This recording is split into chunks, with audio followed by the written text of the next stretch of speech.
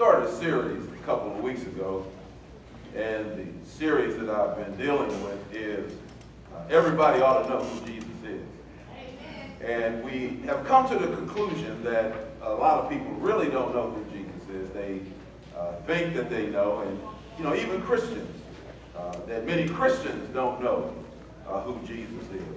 Now, I kind of took an unofficial poll the other night, people who were here at the church, and I asked one question, or actually made a statement. And the statement that I made and passed out on a little piece of paper and asked people to write either true or false.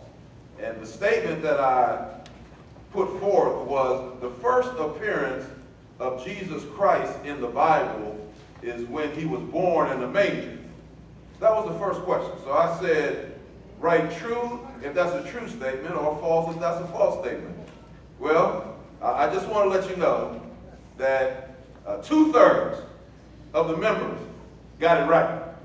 2/3 said that that is a false statement, that Jesus, his first appearance was not in the manger. Now, it concerns me that 1/3 of the members said that that was a true statement. So we see, and I want to say this, that I know when I began this Christian journey, and I read about the references to the Lord in the Old Testament, I always thought that that was God the Father. And that's what I always believed, and I held to that. As I studied, I saw that there was another being that kept manifesting itself, and that was the angel of the Lord. And I used to think that either that was the Lord or that was just a messenger from God. But as I studied it out, and I'm going to present this thesis to the congregation today, and that is that Jesus Christ was present long before he was born in Bethlehem's manger. That Jesus Christ is the angel of the Lord. And so we're going to look at that today, and for some of you who are looking at me with a strange eye, it's good, because then that means that you'll pay attention for the whole sermon. All right? Others of you who, it's just like I tell people all the time, sometimes when I'm preaching, people fall asleep. And I was preaching one time, and guy fell asleep and he started snoring. And his wife went like that, got my attention, said, this guy's snoring. And I said, well, go ahead and nudge him and wake him up. And she said, you put him to sleep, you wake him up.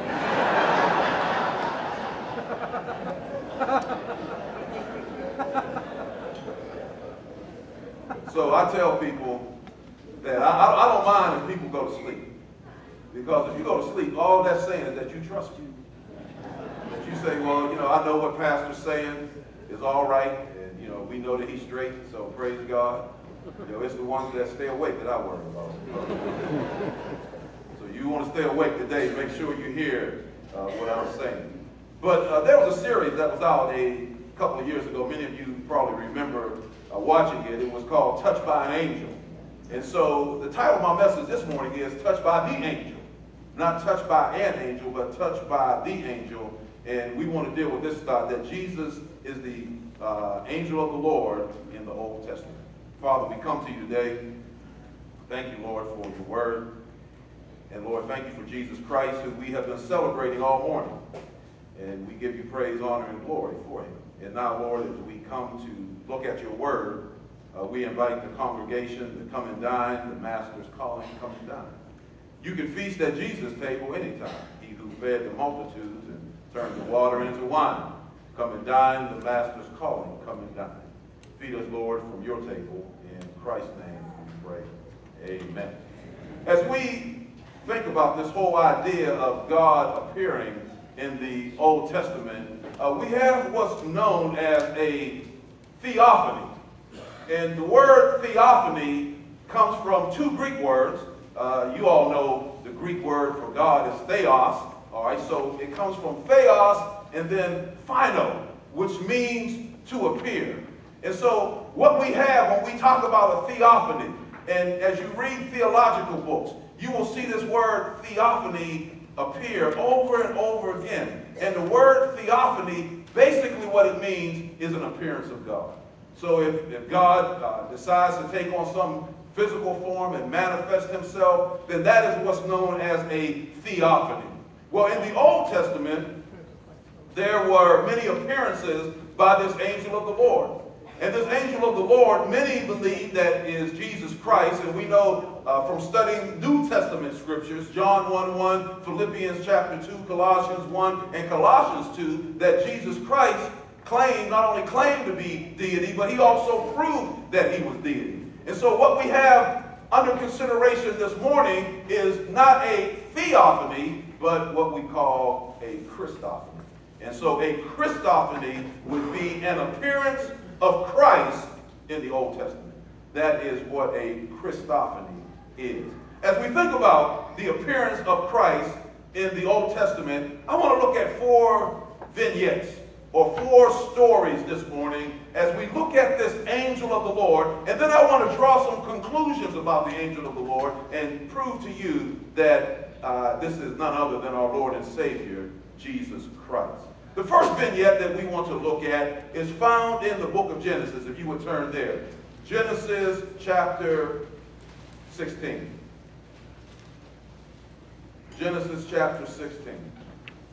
And we all remember the story from Sunday school about Abraham and how that him and Sarah were without child and they wanted to have a child. So Sarah employed her handmaid Hagar to have a child for Abraham. And as a result of that, some tension grew, and Sarah actually had Hagar put out of the home. And here in Genesis chapter 16, we find Hagar in the wilderness. And as she is in the wilderness in Genesis chapter 16, let's begin reading in verse 7. It says here, and right away, what are we faced with? And the angel of the Lord. Right there. And the angel of the Lord found her by a fountain of water in the wilderness, by the fountain in the way to Shur. And he said to Hagar, Sarah's handmaid, from where camest thou, and where thou goest? And she said, I flee from the face of my mistress Sarah. And the angel of the Lord, here we go again, that term, angel of the Lord, said unto her, return to thy mistress, and submit thyself unto her hands. And the angel of the Lord said unto her, I will multiply thy seed exceedingly, that it shall not be numbered for multitude. And the angel of the Lord said unto her, behold, thou art with child, and shalt bear a son, and thou shalt call his name Ishmael, because the Lord hath heard thy affliction. And he will be a wild man, his hand will be against every man, and every man's hand against him, and he shall dwell in the presence of his brethren. And she, Hagar, called the name of the place who spoke to her, Thou, God, seest me. For she said, I also here have seen him that seeth me. She called the name of the place Jehovah El Roi, the God that sees me. And so this angel of the Lord saw her when she was all alone and when she was in need, that Jesus Christ came alongside of her. And I don't know where you're at today. Maybe you feel lonely. Maybe you feel all by yourself. Hagar, who the only support that she had was Abraham and Sarah, was kicked out of their home and led to flee in the wilderness, and so she was alone and in need. And here comes the Lord. And he told her that don't worry about everything, that you will have your son. I'm going to take care of you. I'm going to make sure that things are right. And as she sits back, what does she say? Thou, God, who sees me. What a blessing it is that God sees us. No matter what we go through, God sees us.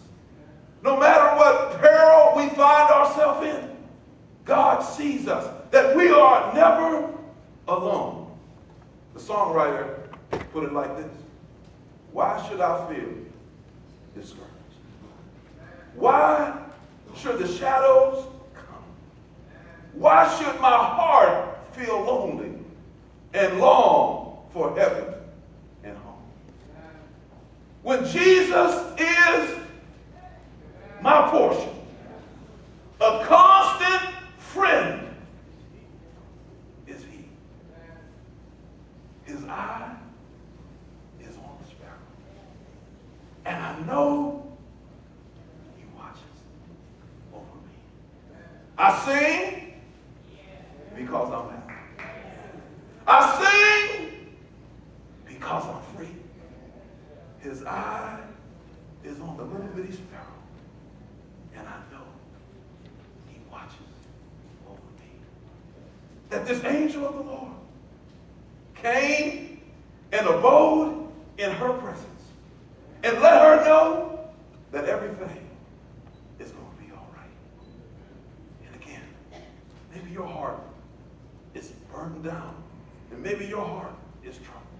I don't know how many people I talk to that experience loneliness, and they confess the fact that they are lonely and they need somebody to come alongside of them.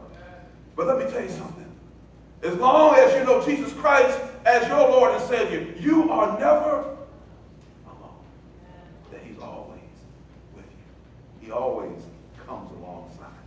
And so we see in this first vignette that the angel of the Lord is the Lord God who sees. The second thing that we see about this angel of the Lord, and again, we go back to our Sunday school lesson.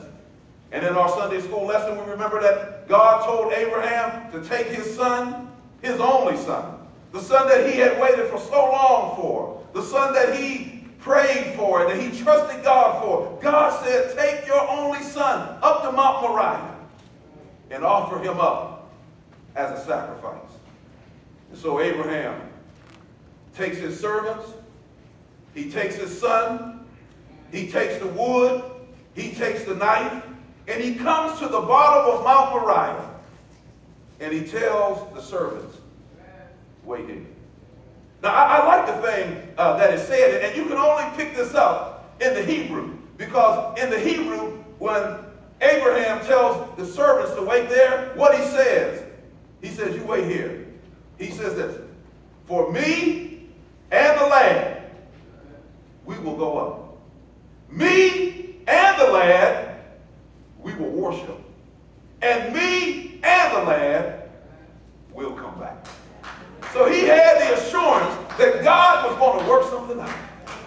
And as he goes up and he ties his son Isaac to the altar and he raises his knife in the air, we see that he's about to take his son's life. And then we see in Genesis chapter 22, if you'll turn there, Genesis chapter 22. In verse 9, and they came to the place which God had told them of, and Abraham built an altar there, and he laid the wood on in order and bound Isaac his son and laid him on the altar with the wood. And Abraham stretched forth his hand and took the knife to slay his son. Uh-oh, wait a minute. We got this guy again, right? We got this guy showing up again. Coming again. And the angel of the Lord called unto him out of heaven and said, Abraham, Abraham. And he said, here am I. And he said, lay not thy hand unto the lad, neither do thou anything unto him, for I know that thou fearest God, seeing that thou hast not withheld thy son, thy only son. And Abraham lifted up his eyes and looked, and behold, behind him a ram caught in the thicket by the horns. And Abraham went and took the ram and offered him up for a burnt offering instead of his son. And Abraham called the name of that place Jehovah Jireh. That is said to this day, in the mount of the Lord it shall be seen. Jehovah Jireh. We all know what that means. The Lord will provide. God will provide. That whatever you're dealing with, God has the answer. God has the need. And he already has thought through it and already has met that need. I always say that where God guides, he provides. Where he leads, he feeds. And where he directs, he protects. God always has a ram in the bush. I remember when I was in seminary, and on many occasions, we ran out. And we would always get down. I remember on one occasion that, and I had, at the time, I had 2 children. And we were about ready to eat on a Saturday night, and all we had was some green tomatoes. And I remember my wife. She was inventive, ingenious, creative, and she took those green tomatoes, that's all we had. And she dipped them in some flour and some seasoning, fried them up, and we sat there that night, and all we had to eat was green tomatoes. And the next day, I was working with a little church way out in the country down in Virginia. And after church, one of the couples took us out to eat. And we went out to eat, and they brought us a dinner. And we had steak and potatoes. And I told my wife, I said, sometimes it might be green tomatoes, and other times it might be steak and potatoes. But God is good, and God will provide. He will provide all of our needs. See, sometimes it's just like I heard one lady say, that we got this string, and that we work our way all the way down to the string, and just when we are about to get to the end of the string, God ties another one on to keep us going. God will provide. He will take care of your needs. David said, I've been young and I've been old, yet have I not seen the righteous forsaken, nor a seed begging bread. I said it once, I'll say it again, but I've never seen anybody trusting God standing down at the poorhouse. And what is the poorhouse? I don't know. I got to ask my dad. He'll straighten that out for me when I get to heaven. He'll tell me what the poorhouse is. But I would imagine that the poorhouse is one of those things that you don't know what it is, but you know when you're in it. You don't know what it is, but you know when you're there, right? And so if we trust God, God will provide. Just like he provided for Abraham. And you know, when you think about this right here, the beauty of this is that Abraham believed that God was going to provide a sacrifice. First of all, he said, me and the lad, we will go, we will worship, we will come back. So he believed that God was going to provide a sacrifice. But you know what? And I don't have time to turn there this morning, but if you really want to read something powerful, go to Hebrews 11. Because in Hebrews 11, you know what it said? It said that Abraham believed that even if he would have killed his son, that God was going to raise him from the dead. It said that Abraham had that belief that if he'd have took that knife and that if he'd have drove it through the heart of his son, that God was going to raise his son from the dead. That's how much he believed that God would provide. This angel of the Lord, who is none other than the Lord and Savior, Jesus Christ. The third instance that we see this angel of the Lord showing up, if you'll turn there to Exodus chapter 3. Exodus chapter 3. And in Exodus chapter 3, Moses has a confrontation. And the confrontation that he has is with a burning bush.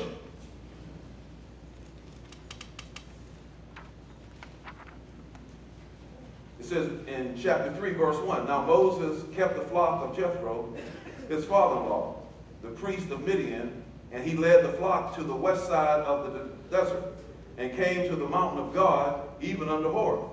Here we go. There he go again. And the angel of the Lord appeared unto him in a flame of fire out of the midst of a bush. And he looked, and behold, the bush burned with fire, and the bush was not consumed. And Moses said, I will now turn aside and see this great sight, while the bush is not burned. And when the Lord saw that he turned aside to see, God called him out of the midst of the bush and said, Moses, Moses. And he said, here am I. And he said, draw near here and take off your shoes, because the place that you are standing is holy ground. Then look what this angel of the Lord says. He says, moreover, he said, I am who? I am God.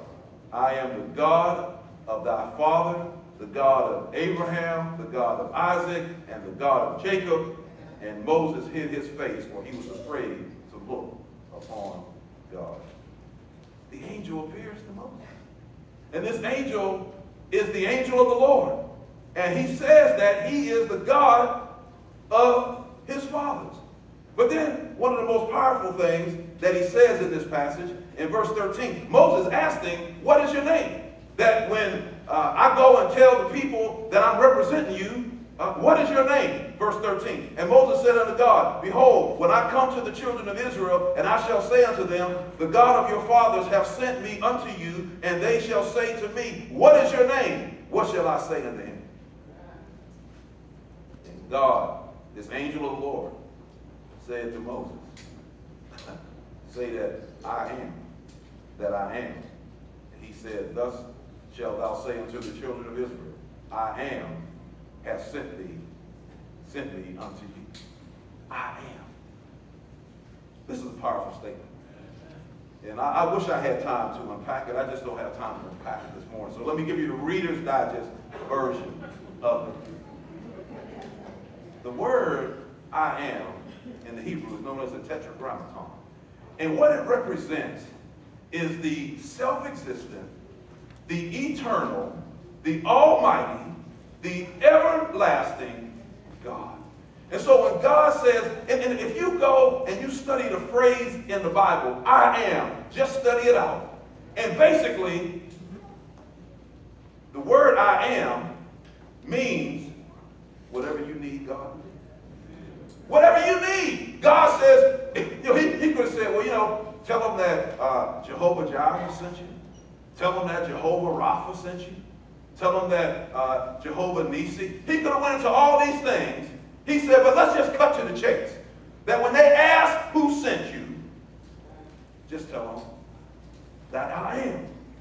I am the all-sufficient God. I was meditating as I thought about the I am on this song.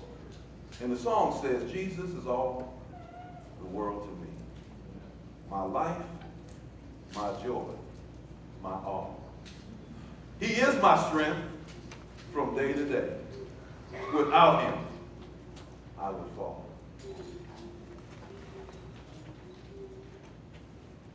When I am sad, to him I come. No other one can cheer me so. When I am sad, he makes me glad. He's my friend. Then the third stanza of this song says, Jesus is all the world to me. I want no better friend. I trust him now. I'll trust him when life's fleeting days shall end.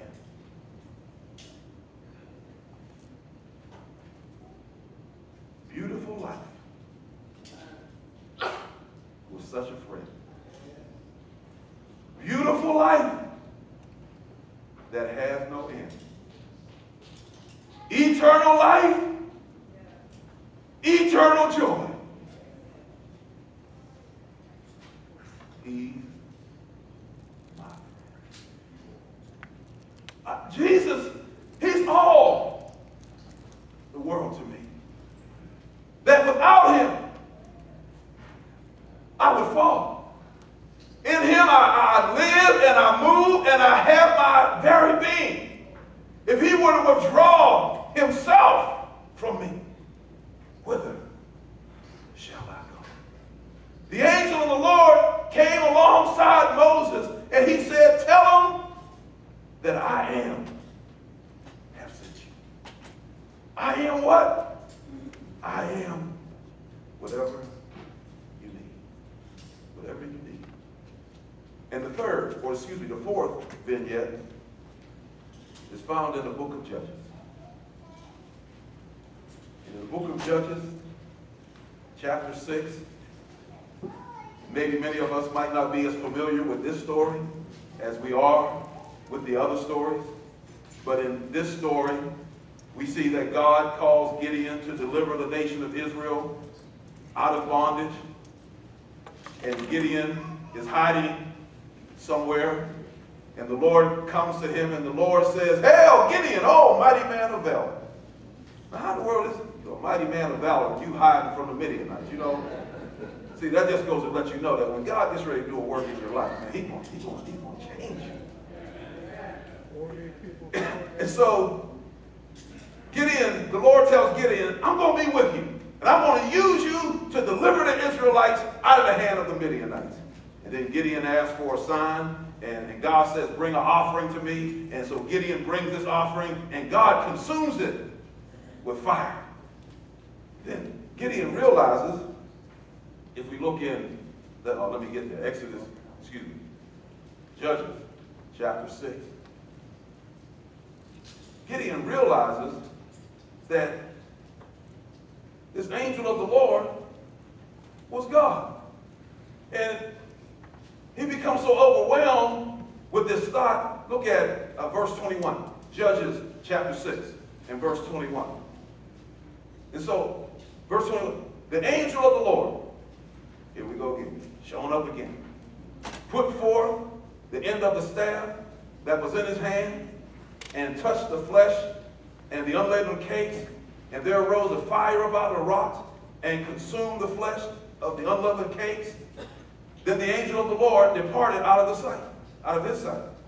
And when Gideon perceived that he was an angel of the Lord, Gideon said, "Alas, O God, for I have seen an angel of the Lord face to face."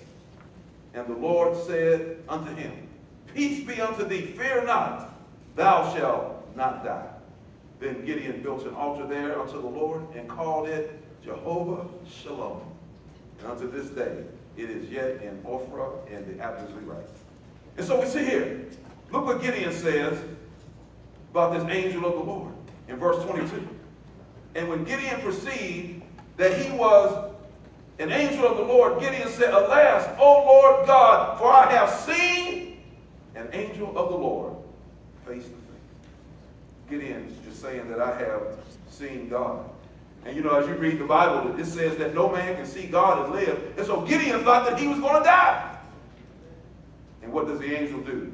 The angel comes back and he says to Gideon, "Peace be unto thee," in verse 23. "Fear not, you shall not die." And so God gives him peace in the midst of his fear. That Gideon builds an altar and he calls the name of the place Jehovah Shalom, the Lord who is our peace. What do you have going on in your life right now? Are the waters of your life troubled? I want to let you know that there is somebody who speaks peace to your situation. He's able to get up out of the boat and speak peace to the storms in your life and calm those troubled waters. I was watching the news last night, and this is amazing. And I hope I don't offend anybody, right? I don't want to offend anybody.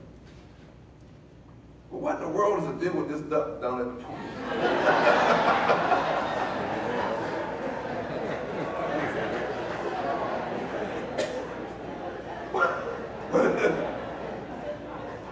I mean, man, you would think that the duck is the Messiah, man.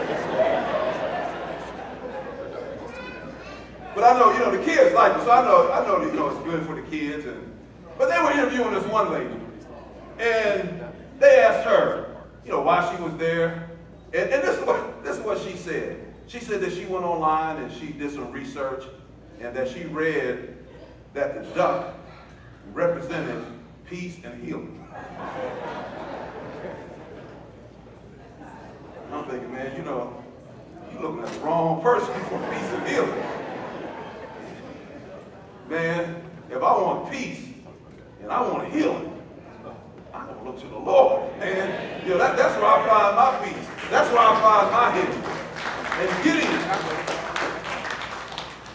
as Gideon was fearful because he thought that his life was over, the angel of the Lord comes back and says, fear not. Peace, be still. Peace in the situation. As I think about our life, in Psalm 46, it says that there's a river, and this river is flowing, and that all around this river there are earthquakes shaking. There's tornado and hurricane. The wind is blowing. There's all type of disasters around this river. And it said that this river just keeps flowing. And that the river, with all this going on around, is undisturbed. There's not a ripple, there's not a wave in the river. And the psalmist says, the reason, because God is in the midst of the river. And no matter what is going on in your life, the hurricanes, the tornadoes, the earthquakes in your life, they may be shaking and rattling all around, but let me tell you something. If you just find a way to center yourself in the Lord, if you find a way to just center your life and to center your heart in God, all this stuff happening around you, you'll still have peace, because God is in the middle of the river. And so we see this angel of the Lord is a powerful creature, is a powerful being. And he's able to calm people who are fearful. He's able to comfort people who feel alone. He's able to provide for people who have a need. And he's able to be whatever a person needs, this angel of the Lord. As I conclude the message today, I'm here to tell you that the angel of the Lord is none other than Jesus Christ. Now, actually, I'm about ready to finish up another book, and in the book that I'm writing, I go into great detail, and I don't have the time to go into detail this morning, so when the book comes out, you're going to have to get a copy of the book. Shameless plug. And I go into detail on this, and I know I'm kind of sketching through this, but if you want the notes, if you want the full notes, I'll send them to you to prove what I'm saying. So I want to let you know that this is just not something that I'm shooting off. First of all, the same designation is given to the angel of the Lord and Jesus Christ. When Samson was born, the angel of the Lord appeared to his parents, or before he was born. The angel of the Lord appeared to his parents and was talking to him. And Samson's father says, well, what is your name? And the angel of the Lord says, why do you ask my name, seeing that it's wonderful? The same Hebrew word that's used in Judges, where he says that his name is wonderful. Let's fast forward, Isaiah chapter 9. All right? It talks about Jesus Christ. It says, he shall be called Mighty God, Everlasting Father, Prince of Peace. Somebody help me out. Wonderful. The angel of the Lord says, my name is wonderful. The Bible says that Jesus Christ, his name, shall be called what? Wonderful. Secondly, Jesus is the only visible manifestation of the Trinity.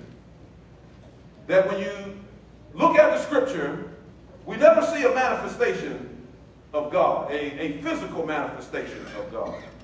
The only one that we see manifested is Jesus Christ. And when you look at the Holy Spirit is said is compared to wind. It says that he's like the wind that moves here and there. Now, we can't see the wind, but we can see the results of the wind. And so the Holy Spirit is like the wind. The only visible manifestation that we have of the Trinity is Jesus Christ. So this angel of the Lord, who says that he's what? God. On many occasions. Now, I just showed you 4 instances in the Old Testament where the angel of the Lord said that he was God, or it was said that he was God. So the only visible manifestation that we have of God, the Trinity, is Jesus Christ. Now, the one time the Holy Spirit descends on Jesus, and it says like a dove. All right, so that's the only time that we read any indication of the Holy Spirit taking on any type of appearance. But for the most part, the only physical, visible manifestation we have of the Trinity is Jesus Christ. Now again, I'm saying all this, but I can prove it. And you can get the notes, back it up. Third, very interesting, that this angel is mentioned only in the Old Testament. And after Jesus Christ came, there's no other mention of the angel of the Lord. No other mention. Now, go read the New Testament. We read about all kinds of angels in the New Testament. We read about angel after angel after angel in the New Testament. But not one time do you read anything about the angel of the Lord in the New Testament. But in the Old Testament, this guy was active.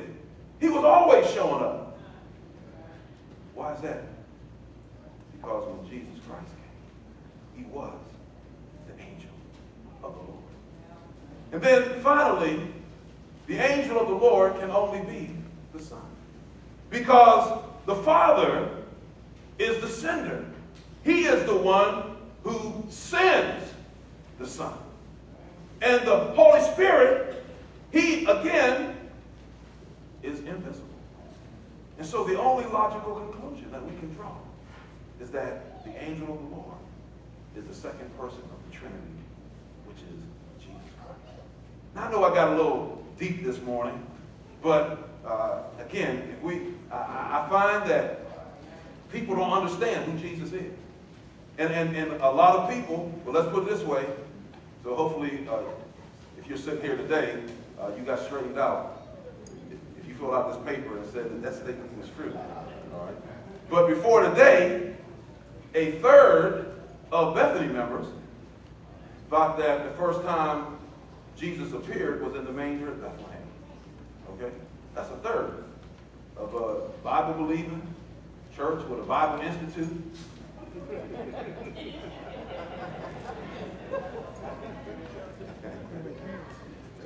Let me let that alone.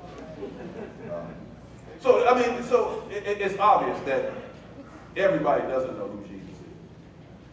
But when we see who he is, and then we see his work, even in the Old Testament, we can take comfort in the fact that when we get up here, the choir sang about him earlier. They sang about Jesus earlier. That this Jesus that we sing about is the one who can supply all of our needs.